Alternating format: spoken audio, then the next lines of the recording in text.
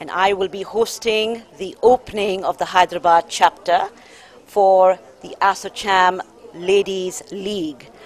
This is one of the 4 cities in India that will host the ASSOCHAM Ladies League to further the cause for women empowerment.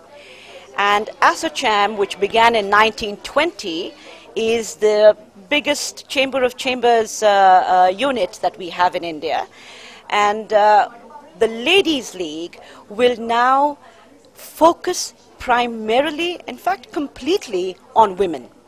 And so for me, my platform is women empowerment and education. India is soon going to be the youngest country in the world, with a population over about 62% of people going to be between the ages of 12 and 25. And so we are looking to see a lot of education and how to take education more into the rural areas, which is the bulk of our population there. And the All Ladies League of ASSOCHAM, with the support of the primary industry and business unit, which is the largest again in the country, we will take their support, increase our own and strengthen our own pillars as women to take our efforts into the rural areas as much as we can.